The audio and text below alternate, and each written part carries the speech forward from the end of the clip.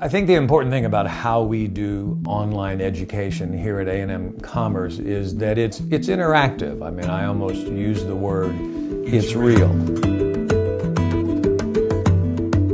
We use the technology to create an interactive, connective learning environment online where the student can ask questions, can share software, can share web pages.